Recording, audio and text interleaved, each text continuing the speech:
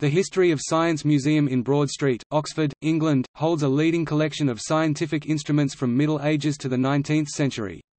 The museum building is also known as the Old Ashmolean Building to distinguish it from the newer Ashmolean Museum building completed in 1894. The museum was built in 1683, and it is the world's oldest surviving purpose-built museum. The museum is open to the general public every afternoon except Mondays, with free admission.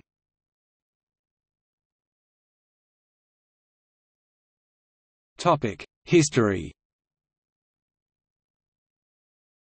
Built in 1683 to house Elias Ashmole's collection, it was the world's first purpose-built museum building and was also open to the public. The original concept of the museum was to institutionalize the new learning about nature that appeared in the 17th century, and experiments concerning natural philosophy were undertaken in a chemical laboratory in the basement, while lectures and demonstration took place in the School of Natural History, on the middle floor. Ashmole's collection was expanded to include a broad range of activities associated with the history of natural knowledge, and in 1924 the gift of Lewis Evans' collection allowed the museum further improvement, becoming the Museum of the History of Science and appointing Robert Gunther as its first curator.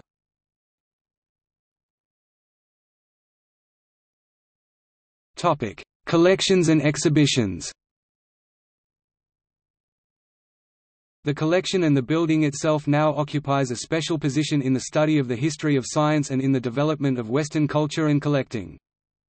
One of the most iconic objects in the collection is Einstein's blackboard that Albert Einstein used on 16 May 1931 in his lectures while visiting the University of Oxford, rescued by Dons including an E. J. Bowen and Gavin de Beer. The current collection contains around 18,000 objects from antiquity to the early 20th century, representing almost all aspects of the history of science, and is used for both academic study and enjoyment by the visiting public.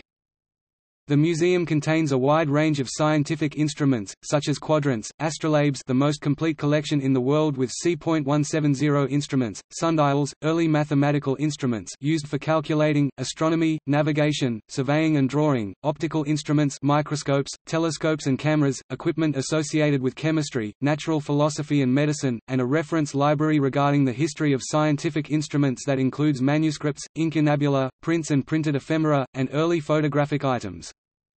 The museum shows the development of mechanical clocks.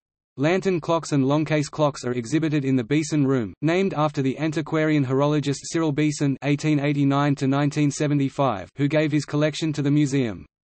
Early turret clocks are exhibited above the stairs from the basement to the raised ground floor. From October 2009 until February 2010, the museum hosted the first major exhibition of steampunk art objects, curated by Art Donovan and presented by Dr. Jim Bennett, then the museum director. The museum is also home to the Rochester Avionic Archive, which includes a collection of avionics that originated with the Elliott brothers, but also includes pieces from Marconi and BAE Systems.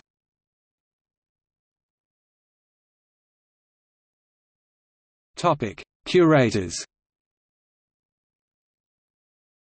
The following have been curator or secretary to the committee or director at the museum: R. T. Gunther (1924–40), F. Sherwood Taylor (1940–45), temporary, 1945–50, C. H. Jostin (1950–64, 1964–94), emeritus, F. R. Madison (1964–94), J. A.